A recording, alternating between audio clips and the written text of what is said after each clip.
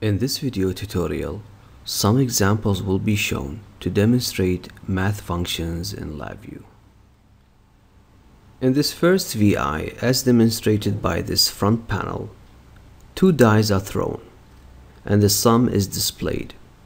If the sum is equal to 7, the win LED is on. Otherwise, the lose LED is on. Now let us see how we can construct the code of this front panel within the block diagram.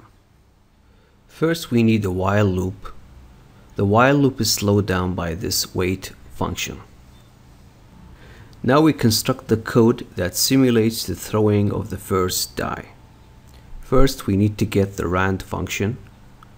Right-click, Arithmetic, go to Numeric, and here we have the random number. This random number generates a random floating point between 0 and 1. Next, we need to multiply the output of this function by 5 to give us a random floating point value between 0 and 5. Now we use the round-off function to give at the output a random integer between 0 and 5. Finally, we add 1 at the output to give a random integer between 1 and 6. We repeat this for the second die.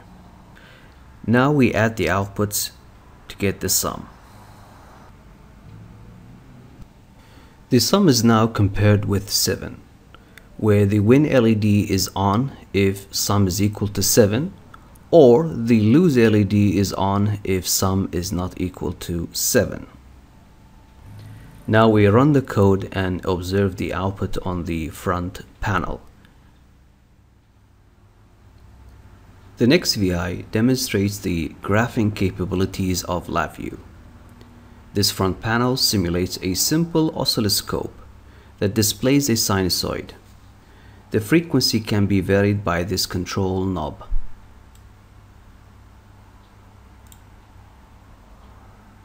The plotting speed of the wave can be varied by this knob.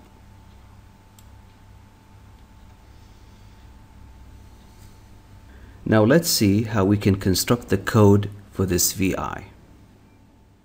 First, we need to get the sine function.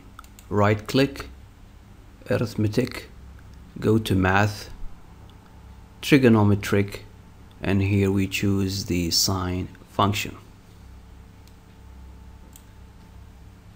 The input of the sine function will be I multiplied by some variable generated by a control object in the form of a knob.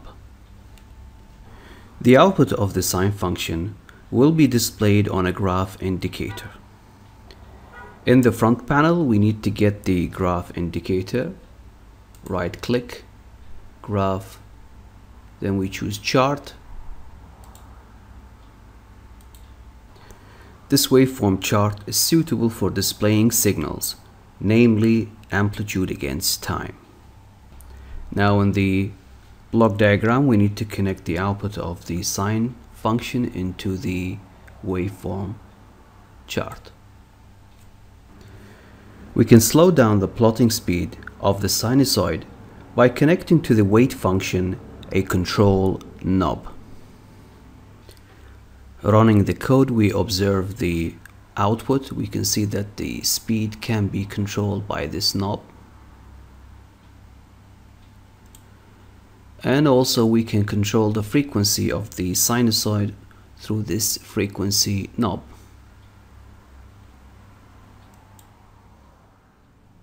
In this last example, I'll demonstrate the math logic operations within LabVIEW.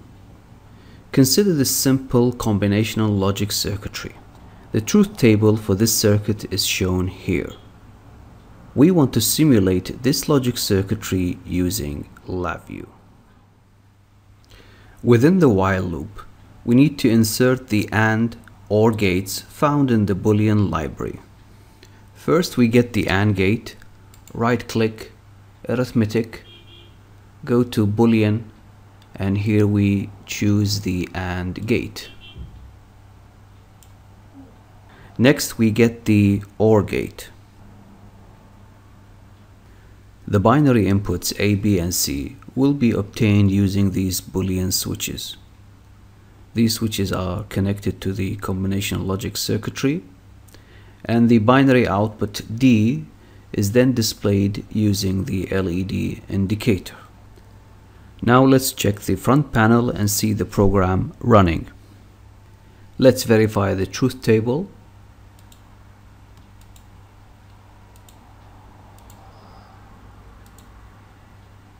In conclusion, any digital circuitry can be easily simulated via a LabVIEW VI. This concludes this video tutorial.